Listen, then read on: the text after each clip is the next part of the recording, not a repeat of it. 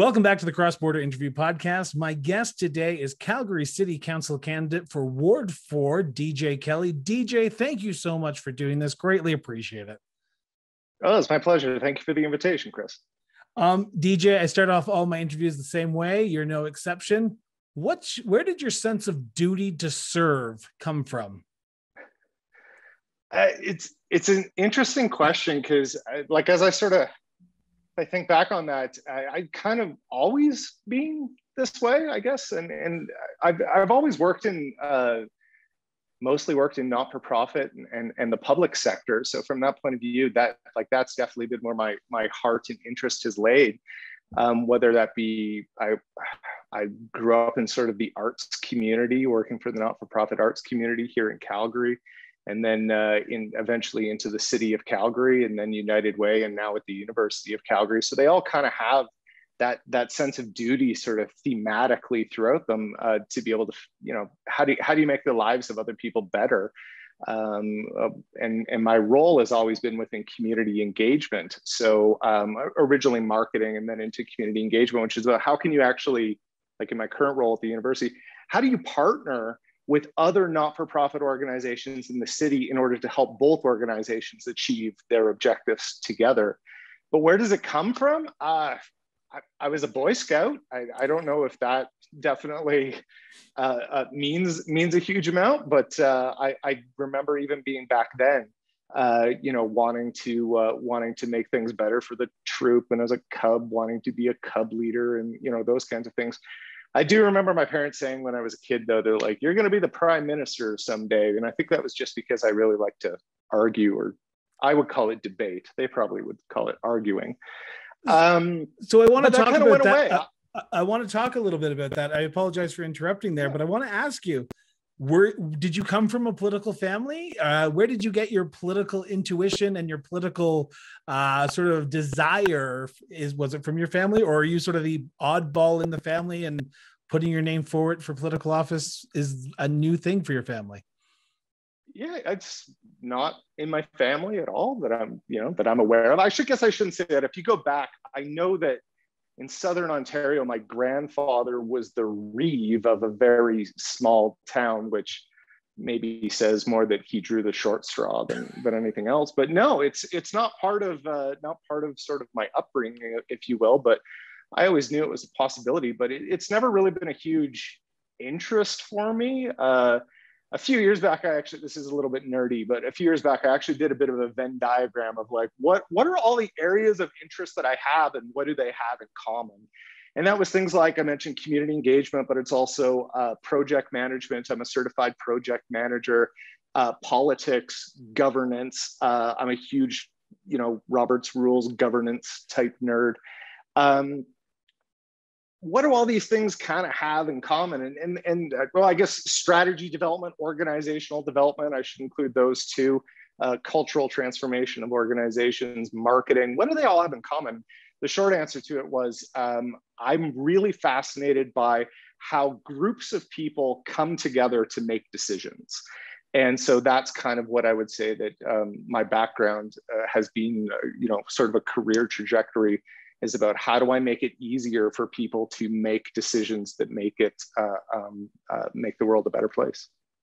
Now, to really get into the nitty gritty part of this, the policy stuff of this, I first got to ask the question, why 2021? What made you decide in 2021 I was going to run for city council for Ward 4? So I guess the first thing I should say to that is I wasn't a rigid, I thought about running for council like 10 plus years ago and never ended up doing it. I was the president of my community association, Winston Heights Mountain View Community Association, for 6 years, on the board for, I think, 11 or 12 years in total before I stepped off this past year. I still serve on the finance committee and the development permit review committee, but, new blood kind of thing. I guess I'll put it this way, is that I don't know if it was the new year or it was COVID or vaccines starting to roll out early on in the spring, but I started getting a lot of phone calls and emails from neighbors saying, hey, like, we're looking into the 2021, and there's an election happening this year. We didn't, we're just starting to think about this, and they realized that in that particular case, our neighborhood is actually moving to Ward 4. We're currently in Ward 7, but as of election day, we'll be in Ward 4. And so a lot of these folks who are taking a look at that and looking forward to what's happening in the year realize, hey, we're moving to Ward 4, and that means Sean Chu would potentially be our councillor, and he's not terribly popular. There's a lot of people. I mean, lots of people like Sean, but there's a lot of people who don't like Sean and his politics and sort of how he advocates for things. And so from that point of view, I was starting getting a lot of phone calls saying, hey, like, who should we vote for? Like who's running? Because I used to work in the city, I'm into politics, all that sort of stuff, kind of had a bit of that, known for having my ear to the ground kind of thing. And started making a couple phone calls to say, hey, like, who's running? Who's really thinking about this? Like, how can I support you? How can I help you? And the short answer was, there wasn't really anyone with the skill set that we're going to need as we move forward who was contemplating putting their name forward. And so as a result, at some point you have to look in the mirror. And I think I had a few people saying that, they're like, well, if there's nobody, that means it has to be you. And after a while, they kind of wore me down, and they were like, here, I'll give you $100, I'll give you $50, I'll volunteer, I'll manage your signs, whatever. And so sort of a community kind of started to coalesce around that idea, and eventually they wore me down, and I was like, yeah, you know what? I have a lot of ideas for what we could do in terms of the city and how we could make it a better place, how we can make our neighborhoods better, what we could do to increase diversity and inclusion, and how we can make the place just in general a better, more livable city to live in. So yeah, let's do it. I was probably the last one to come on board, but I'm here now, and I'm ready to commit to this, and let's do this. Let's have some fun with the process, and hopefully we have a good outcome on October 18th, and we can start to the real hard work of making some changes that'll really help people in this time and place. Oh, we'll talk about the real hard choices that you have in a few minutes, but I want to talk about a statement that you just made, because you're the first candidate I've talked to who's had their ear to the ground. I find that a fascinating statement, because most politicians will go into elected politics or try to get into politics because they have issues that they want to address. But you're saying, hey, I've got the ear to the ground. I'm hearing what the residents are needing and wanting, especially in your area. I got to ask the question to follow up with that is, what are you hearing? What are the issues facing Ward 4 residents today and for the future of Ward 4? Yeah, the first thing is probably sort of important to note on that is that Ward 4 is a pretty diverse series of neighborhoods. It's not, so it's really hard to say one thing. It ties the entire community, all the communities together. But I will say the one thing that I do think that is sort of thematic, and it's probably not unique to just Ward 4, is that there is a real sense of trepidation right now. Maybe you can call it worry or however you want to refer to it. But in short, Calgary's in a tough spot currently. How are we going to come out of the pandemic? The pandemic simply exacerbated the problem that we had in terms of the economic downturn to begin with in Calgary. There's a lot of sort of challenges that Calgary is facing right now. And it's going to take a certain skill set in order to be able to get us out of that situation. So everybody kind of has their own sort of take on that, right? Whether it be, I find that the city's not affordable enough. I'm finding it's hard to get a job. Our youth are leaving. Oil and gas is not bouncing back the way that I hoped it would. Even just honestly, COVID and some of the office workers returning to the office and the trepidation that brings in terms of what's it going to be like, and is it going to be safe, and will I have to wear a mask, or even the trepidation that comes along with hybrid work, right? So some days I'll work from home and some days I'll be in an office. there's an awful lot of sort of worrying, I guess, that's going on. And so as a result of that sort of worrying, I'd say that's kind of thematically what we're sort of seeing. But if you want to get into specific neighborhoods, there's lots of different things. Development is always one.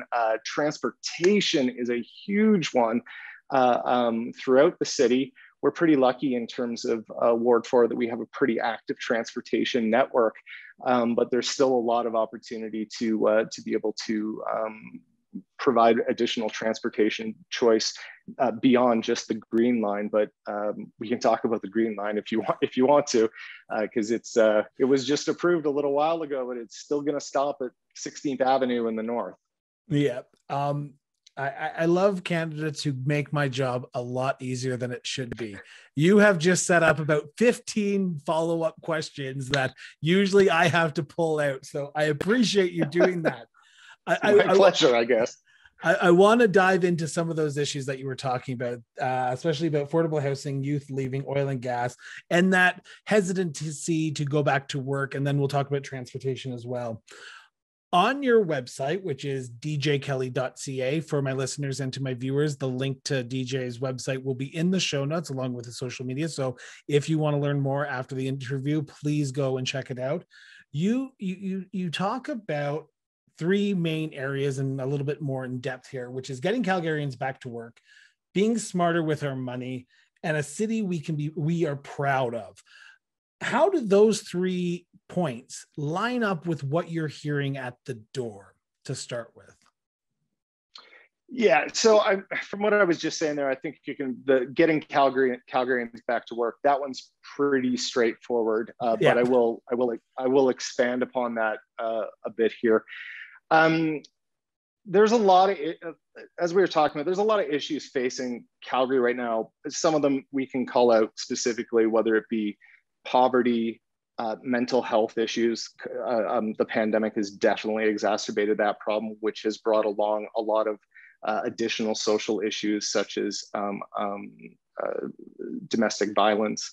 There's a lot of things in there that are increased by the fact that we don't have by our economy and the issues that we're having there in terms of the downturn in the economy. The number one priority in order to be able to bring down our poverty levels, in order to be able to address a lot of those social issues, is really going to be around getting more people solid, stable employment. And in order to be able to do that, we know that oil and gas is not going to bounce back the way that we wish it would. It'll bounce back, yes, but not to the degree that we wish it would. So from that point of view, the number one priority for us definitely has to be around economic diversification. And that means we have to look to some new industries, which means we need to be innovative. We need to be taking a look at what are the other things that are working well in Calgary. What are we a hub for in Calgary that maybe isn't as well known as the energy sector? And how can we actually do more of that? And some of those things are around the tech sector, aerospace, logistics. Those are all sectors that we know that Calgary has a toehold in already. So how can we actually move the needle on those a little bit more in order to be able to have more jobs available in Calgary, in order to repopulate the downtown a little bit more, in order to be able to create some more stable employment, and thus reducing some of those poverty and affordability related issues. I also, in terms of that one, lump the Green Line into there too, because that is going to be the biggest the biggest construction project that the city has ever, or at least municipal construction project that the city has ever seen. That's another great way to be able to get people back to work. So I'm really looking forward to us, getting the shovels in the dirt ASAP on that. I'm going to challenge you a little bit here, because yet again, Please. I'm just doing my job here. Calgary is not in a unique position. This is happening across Canada, around the world. Jobs are leaving. Jobs are becoming, we have learned in the last 18 months that the traditional 9-to-5 job does not need to be happen, because we can have conversations like this. People have been doing work from home. but attracting jobs is going to be a challenge because, yet again, every municipality, every big city is going to be doing the exact same thing. How do you envision changing the atmosphere at City Hall and changing the atmosphere in Calgary to start attracting that diverse business sector that you want? Because every municipality is going to be doing the exact same thing. So how do we do it better than, say, Edmonton? And I'm not just picking on Edmonton, nothing against Edmonton to my listeners and my viewers, but I'm just picking on Edmonton right now.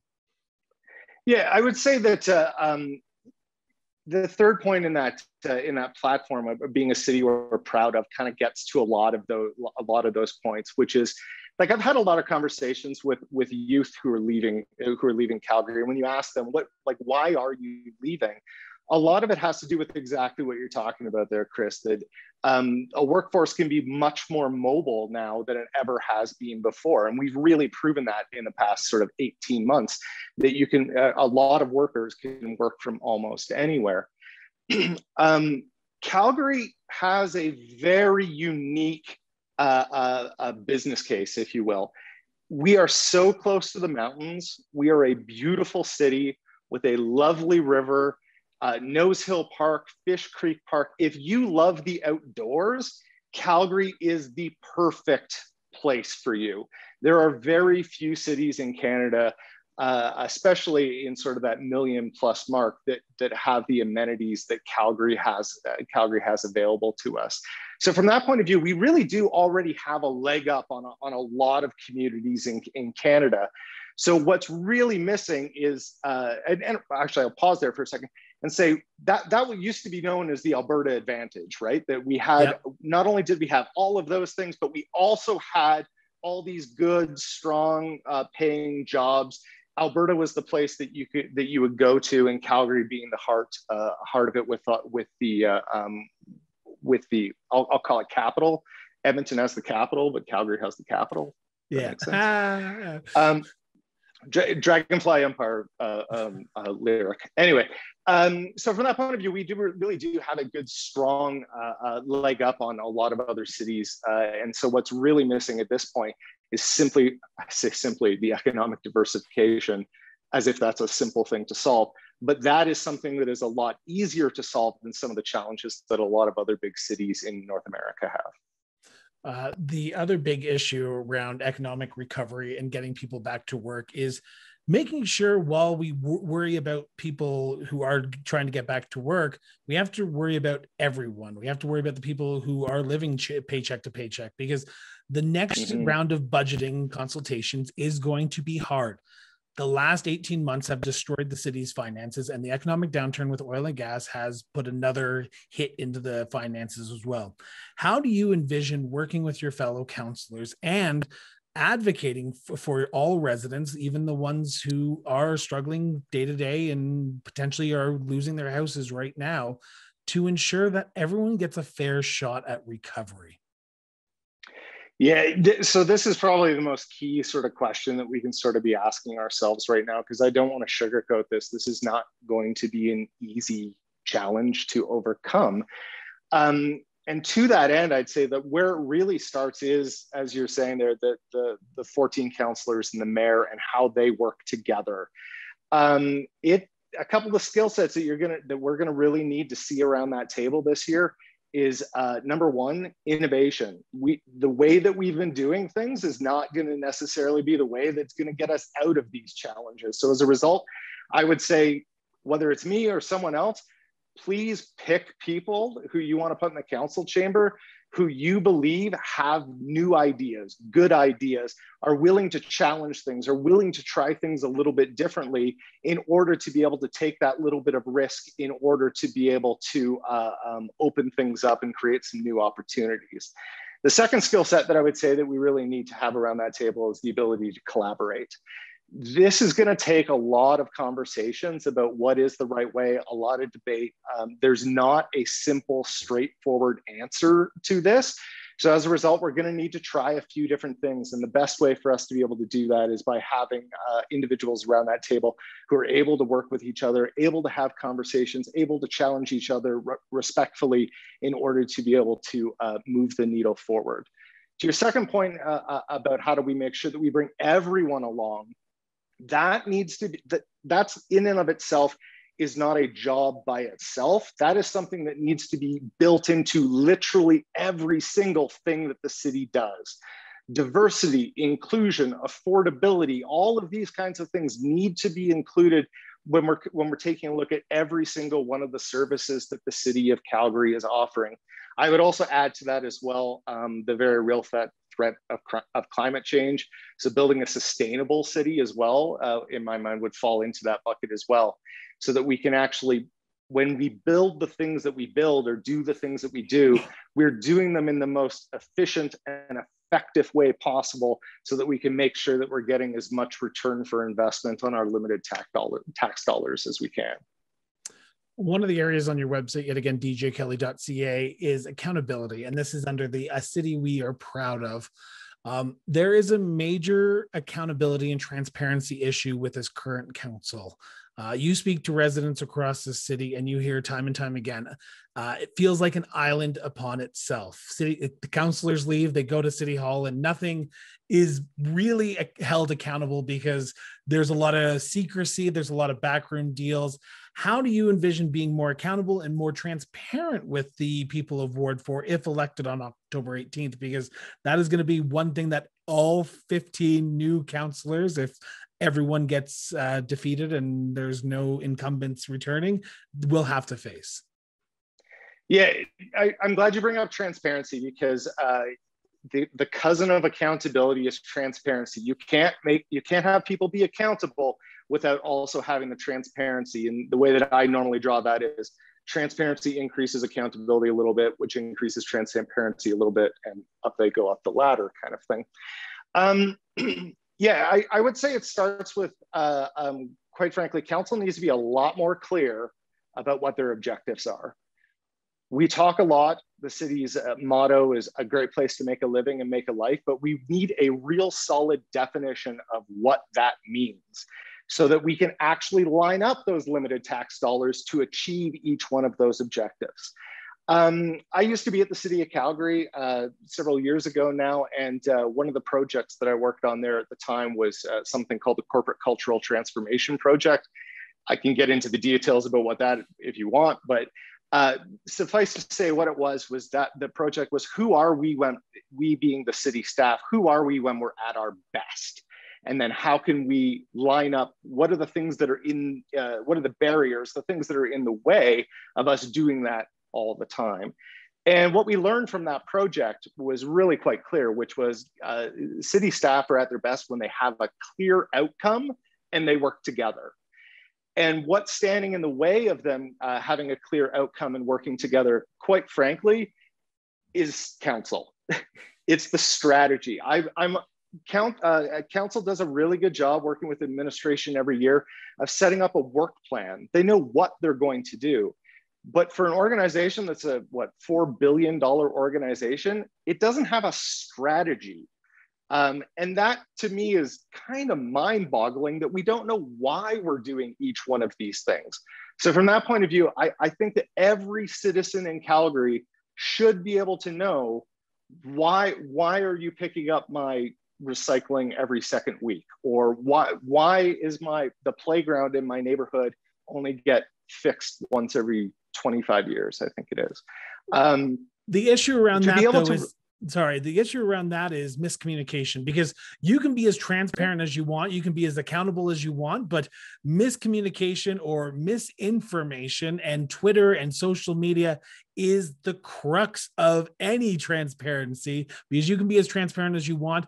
People can take things that you say completely out of context or out of, and I'm going to say this because of the whole around anti-maskers and anti-vaxxers right now, around science. So how do you battle that in wanting to be as transparent as possible?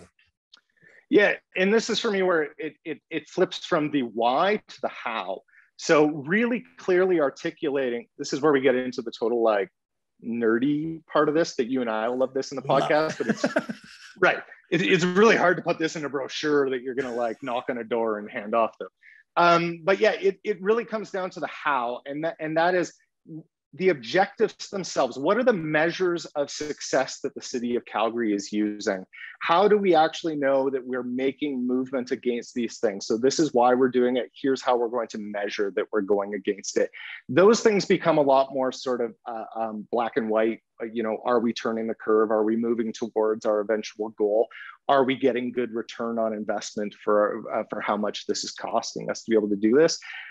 This is, I would argue, is not just simply a send more tweets kind of thing.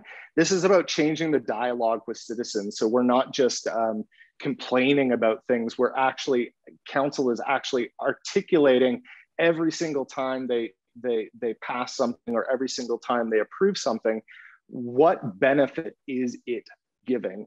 Where are we moving? Why are we moving there? How much is, what kind of benefit are we getting for this particular activity? And then that way the conversation can be twofold. One, do we agree that's something that we want? And two, do we agree that's the best way to achieve that if it is?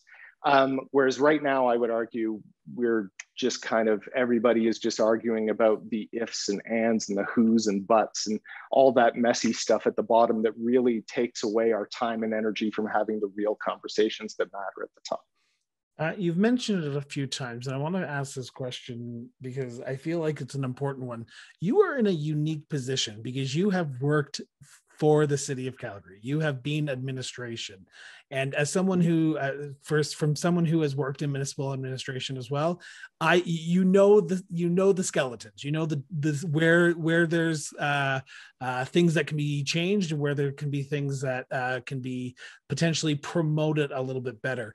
How do you envision yourself being a strong advocate for the people while also worrying about and looking at how the city is run because you have seen the internal workings of it? Yeah, a couple of sort of thoughts around that. The first one I would say is it's been a few years since I've been at the city, so guaranteed it has changed. So I certainly am not going to be walking in the door being like, I know everything. No, not at all. And then the second thing I would say on that is I think it's really important. I mean, I know this, but maybe your listeners or viewers don't. And certainly I know there's many other council candidates who don't know this. To understand the difference between governance and management. The management of everything is the role of administration. That's why we hired them to do those things. But what they really need is the governance. Why are we doing these things? The strategy development, not the what are we doing, but the why are we doing it and how should we be doing it? That's really what we need there. So I plan on staying as firmly on the governance side as possible, and then leaving it to the experts that we've hired at the city to be able to articulate what we can do in order to be able to achieve those things. I'm not a city planner. I am not a reservoir engineer. I am not a transit planner. I'm not, all of these amazing jobs that exist at the city that people go to university to learn how to do and become experts in those things. What we need is a council who's really able to bring them along and say, here's what we kind of want to achieve. How do we actually do it? Tell me what the best practices are in this field in order to be able to achieve this particular objective that we're looking for. I want to talk about retention and attraction of residents here, because you mentioned in the first few minutes of the show so far about talking to youth and actually hearing about why they're leaving. Retention and attraction of residents is going to be a key priority, because in my ward, and I live in the northeast of the city, for sale signs are going up every day. And I talk to my neighbors and I ask them why they're leaving. Well, services aren't being provided for the tax dollars that we're being charged. There's a lot of concern that, hey, yet again, it's becoming an unaffordable city to live, whether it be high taxes, high house prices. So they're leaving and they're going to the outskirts of Calgary, Okotoks, Chestermere, all these places. So how do you envision retaining our current population, but also attracting them? Because we want to grow our city. We do have vacancies in the city, and we need to address that, because with a better residence base, we have better chances of getting better tax dollars. So how do we attract and retain our residents in our city? Yeah, that's really well said. And the way that I would sort of phrase it, and you know, the conversations I have. Like I said, I work at the University of Calgary. I mean, I'm surrounded by students every single day.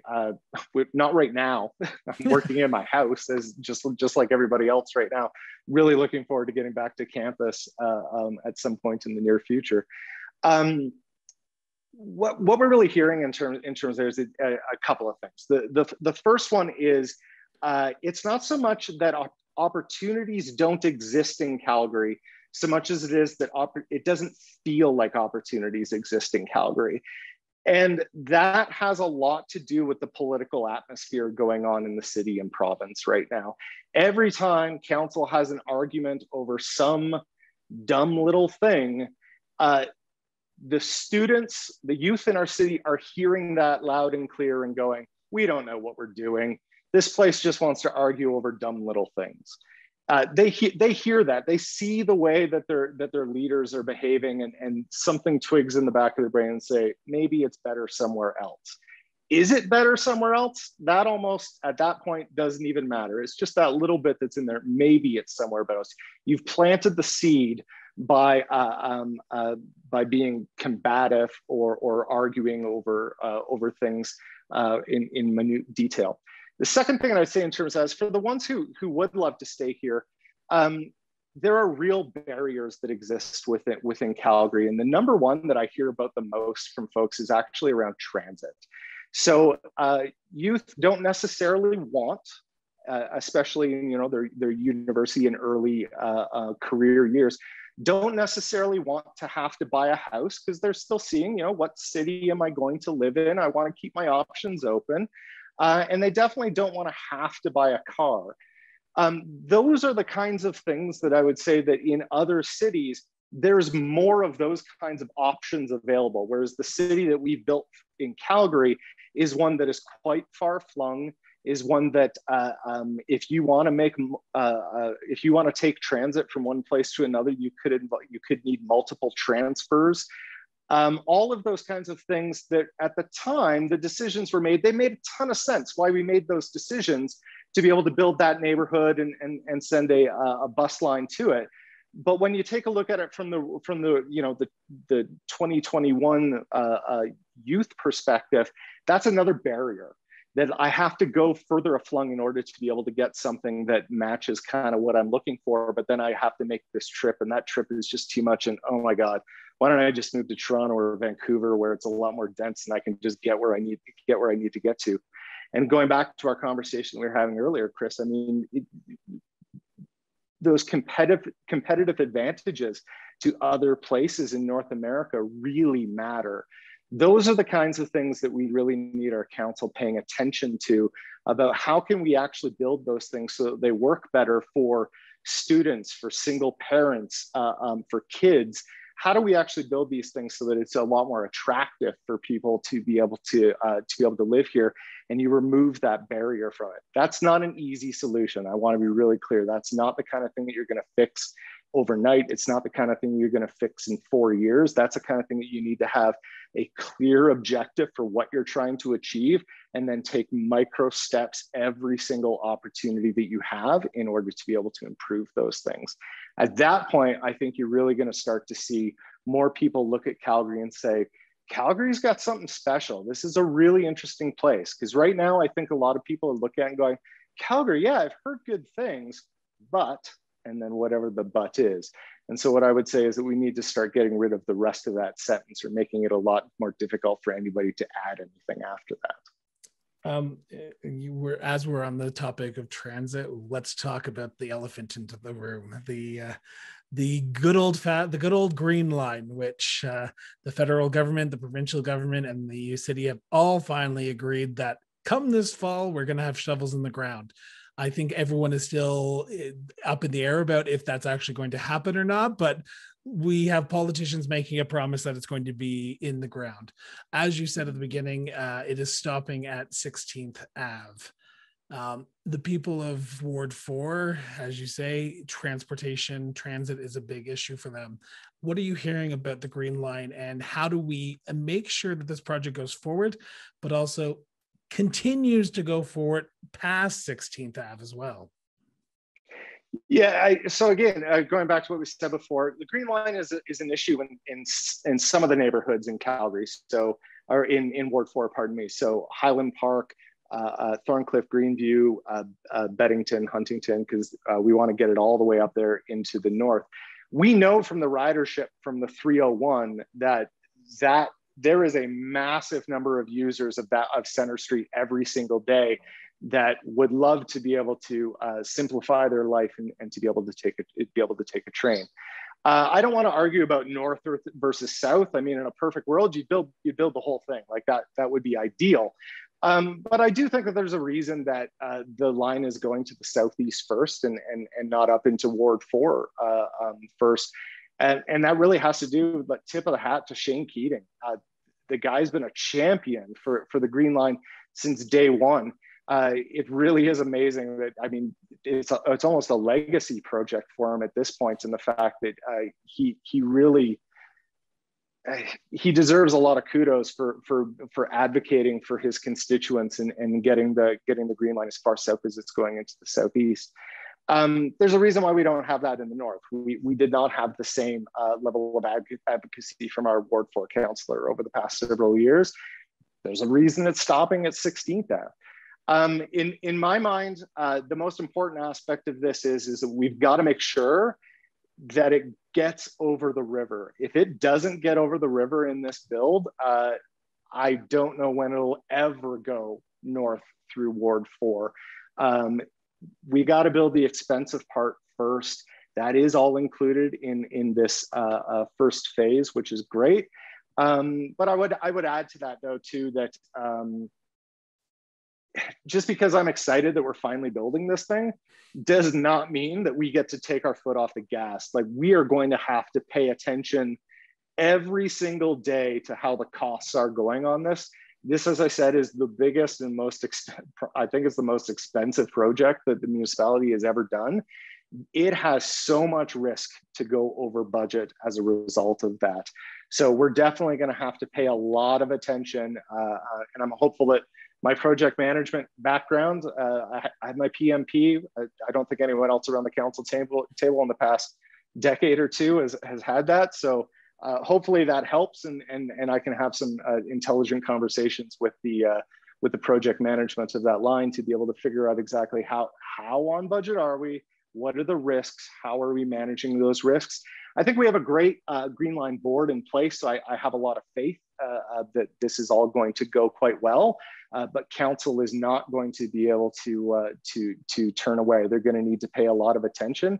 So I would definitely recommend for anyone voting in this election, make sure you're picking somebody around the council table who has an eye for the details, because this is going to be one that's going to need a lot of conversation and thought, and paying attention to the details to make sure that this budget is done on time and on budget.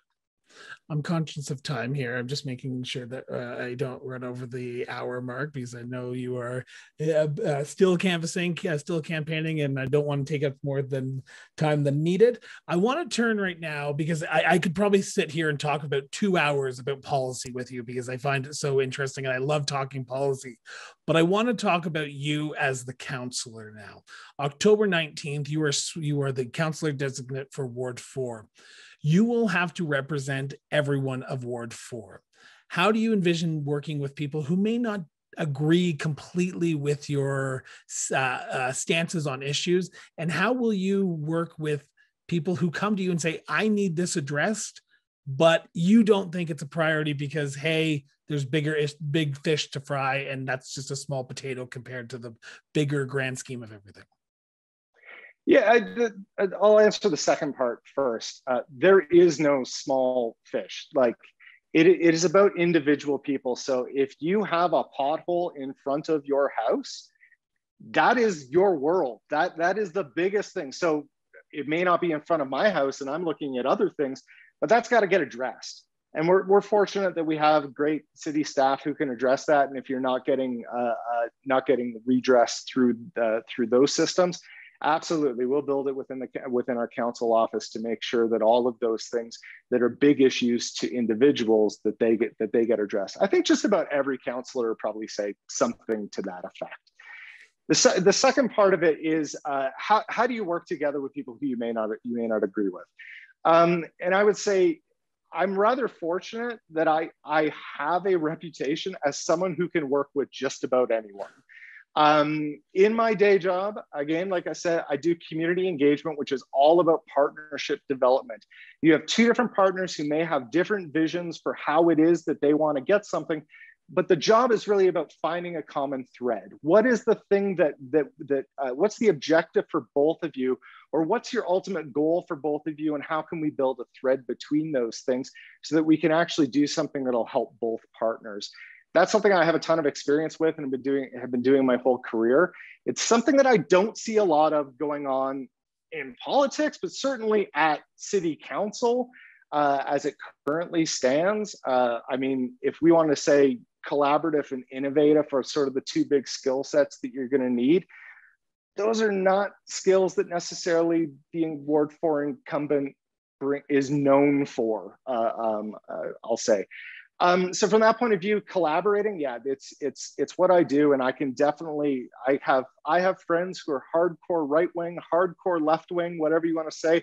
I can work with just about anybody to be able to find that common thread about why it is that you want that thing and how it is that we can tie those together. So from that point of view, I don't have too much of a concern who the other councillors are at this point. I don't have too much of a concern about who the mayor is going to be. I'm confident I'll be able to work with all of them regardless. I want to follow up on some of these because you probably know this better than any of the people I've spoke to, but you were there to represent the people of Ward 4 once elected.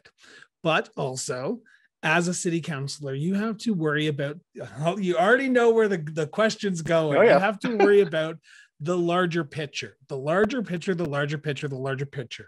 Sometimes Ward 4 will have to go without, because in the grand scheme of things, we have to look at the larger picture. How do you advocate for your ward while still having the eye on the grand scheme of things and ensuring that all of Calgary moves forward and not just Ward 4? I like your question there from the point of view of like, how do we make sure that Ward 4 doesn't go without while the rest of the city? I would argue that Ward 4 has been going without for a very long time. If you take a look at where most of the investments in the city are being made, they haven't been being made in Ward 4. So from that point of view, I would like to see a little bit more investment going into Ward 4, but I definitely don't think that we have sort of that dichotomy that we're gonna like swing the pendulum, really far. We've already been doing that mainly through, a lack of advocacy kind of thing. I'd love to see us have a little bit more advocacy for some of the improvements that that the neighbors would like to see in Ward 4. But I don't anticipate that the dollar figures are going to be so huge for the things that they're looking for that it's somehow going to knock some other big priority elsewhere in the city off the map. So what are some of those priorities? Because while it's great to say priorities, what are some of the things that have been missed over the last few years and need to be addressed? Because infrastructure ages and things are going to start crumbling. Potholes are going to get worse. Sidewalks are going to get worse. What are the issues that people need to be addressed like day one if elected? Yeah, all of those things for sure. And I'll go a little bit deeper. Water management is another really good one. That there's the majority of the southern part of the ward was actually built over top of a creek to begin with. And so as a result, some of that infrastructure from when it was originally built, as you say, is starting to crumble. So how can we think about the opportunities that provides for us? Is there an opportunity to open up some more space there to be able to handle more flood? I mean, we are a runoff for all of Nose Hill Park goes straight into what we sort of affectionately refer to as Confederation Creek.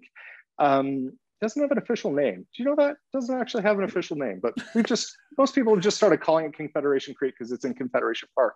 But it does run all the way along through Collingwood, Charleswood, and Brentwood as well.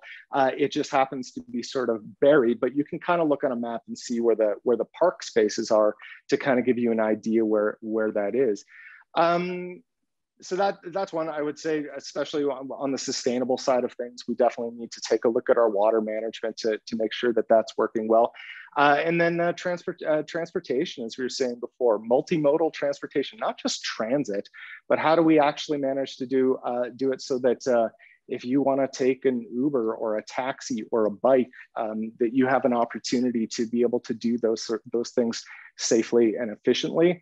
And certainly, even if you want to drive, whether it's downtown or across the city, you have an ability to do that in a safe way as well. I want you to put yourself on October 19th. You were, like I said, you're the newly elected councillor for Ward 4. What is priority number one in your eyes? Number one for me is I'll put on that diversity and inclusion, and I'll include equity in their lens, and say the number one thing for me is really around engaging the neighborhoods. How do we be able to have conversations so that, and I don't know if you're like me, Chris, but it feels, and oftentimes it feels like the only real thing that you hear from the city is at tax time. Here's the value you get for your tax dollars. Now give us your money. That starts on October the 19th. The value for tax dollars conversation has to start right there and then. Here's what we're doing. Here's the kind of return on investment we're getting. Having those conversations with people in an ongoing way and making it easier for them to have those conversations, because right now, it's sometimes isn't the easiest to like go down to City Hall and wait for 12 hours for the development permit conversation to come up. There's got to be better ways for that, and I want to start exploring those kinds of opportunities with the neighbors and then with the city. As a project manager, you have had to, in your career, put metrics on successes of projects. A first year into your term, what would be the metric of success for you? That's a good question. I haven't thought a huge amount about that one. You're stumping me a little bit more here. I think all it's just I want to make sure that if you do win in a year's time, I can say, "Hey, have you accomplished X, Y, and Z?" Yeah, absolutely. So like I said, the biggest issues that I'm the most concerned about are around that inclusion and around economic diversification. So in my mind, we'll have to explore what those two metrics are, because I don't think they're just Ward 4 metrics. I think they are much larger council, City of Calgary metrics. That it's not just up to council to set what those are. It's actually about the community as a whole to be able to determine exactly what those measures are. There's lots of great partners out there who are already working in those two fields. So I might also say that we should look to them to say, what do you think the metrics for these kinds of things should be, so that we can make sure that we're moving against those things, because you're the experts in those fields. In order to get to October 19th, you have to be elected on October 18th. So take a few moments and talk to the people who are listening of Ward 4. Why should you be the next city councillor for Ward 4? I think I'd be honored to be your next city councillor in Ward 4, because I think that we need somebody who is able to tackle these big problems that we've been talking about here, Chris. We're going to need someone, as I said earlier, around the table who has new ideas, who's open to innovation, who's open to trying new things, and somebody who's able to work with other council members, because it takes 8 votes to get anything done. And I think that we've been underrepresented for the past 7 or 8 years. There's a real opportunity here for us to turn a corner, to take control of your own destiny, and make a decision on October 18th that allows you to choose some change and vote for results. Let's actually determine what are the results that you're looking for, and let's get going against those things, rather than another 4 years of arguing over the details and not actually getting anything done. Now, thank you for that. I'm assuming, as this is going to be airing in September, you are gearing up for the last few weeks of this campaign, the last month of this campaign. How can people get involved? How can people learn more about you? Because this is the crucial time for all candidates. So how can people get involved and learn a little bit more about you? Number one, easiest way to learn more about me is go to djkelly.ca. You can click on about, learn more about my background, see if it aligns with the values that you hold. I mean, I live, as I said earlier, I live in Winston Heights, Mountain View. My kids went to Brentwood Elementary, Captain John Palliser Elementary in Brentwood. We spent all winter long with the family in Confederation Park. We know the ward. We've spent a lot of time in the ward. So if you want to know a little bit more about me and my background, and some of the cool projects that I've worked on in the past and how you think that those might actually work in a councillor, go take a look. And then the other bit that I would say there too is you can take a look on the website there and click on priorities to see what are the things that I'm hearing from people and see if they align with what it is that you're hearing as well. I do think that there is a real opportunity here for us to build as we say in the priorities there, a city that we all can be proud of, one that includes everyone, that everyone sees themselves in, that's affordable and that everyone can stay in long term. I think there's a real opportunity there. So check out djkelly.ca for more information. And if you really want to, and you like what you see there, you are obviously more than welcome to click on the button there to order a lawn sign, to donate, to volunteer. We got a great campaign team, but we can always use more signs, more donations, and more volunteers.